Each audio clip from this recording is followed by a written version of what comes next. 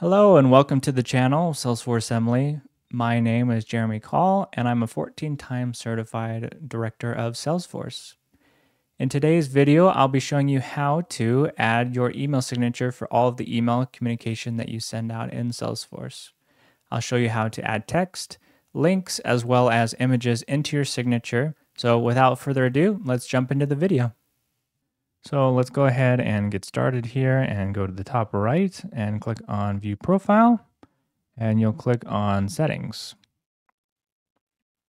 On the quick find box in this top left, go ahead and search Email, and you'll see My Email Settings. Go ahead and click on that, and then scroll down to the signature part. So this is where we configure our signature. You can see these first three lines are simply text. So putting text in your signature is really easy. It's what you would normally do. Just type out whatever you want and then you're ready to go. Adding links is a bit more complicated. There are kind of two main links that you're probably interested in having in your signature. And those are links that when clicked on will open up a user's mail application and have them be in the to field. So you do that by using what is called an A tag in HTML. And this first part here is saying this is the email address that it should go to. And then the second area here is how the text will show up for that link. Likewise, for the link of a website, this is the actual website that will be in the URL bar. And then this is the text that shows up within my email signature. So that's how you use the A tags. And then you'll probably want to have an image in there. And what you do is you use this image tag where you open this up, IMG, then you provide the link to the image. And one thing that's really important here about the image that you provide is that it needs to be hosted publicly, and it's a best practice to be in a location that you have control over. So let's do that here in our Salesforce instance. So let's go ahead and upload that file and show how we can put that logo or whatever image into your signature. So I'll go over to my app launcher in the top left and type Files.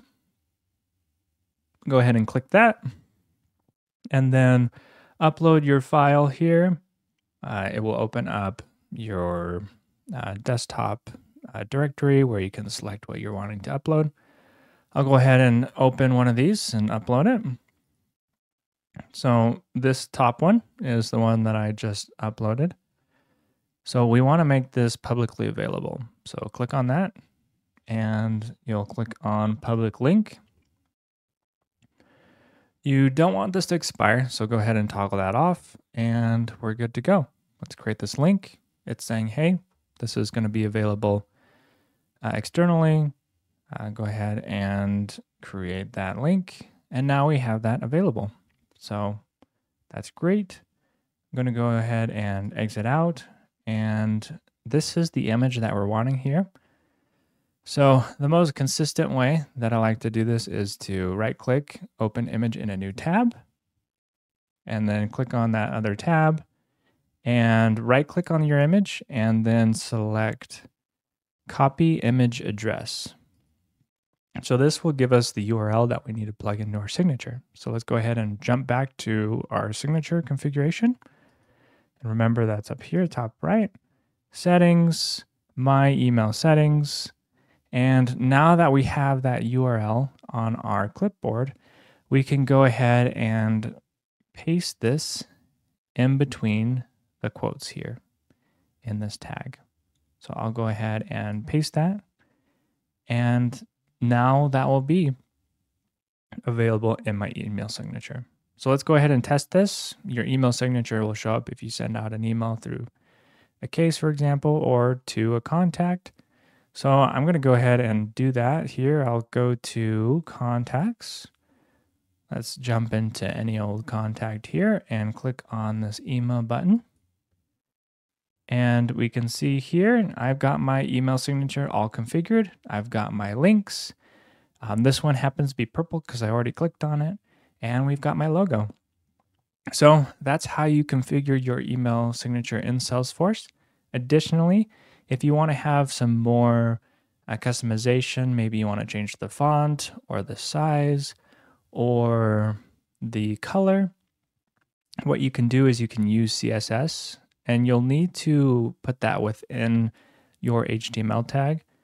I won't show that here in this video, but go ahead and look up a video on how you can use the style parameter within your tag, and that will allow you to add additional formatting if you do need.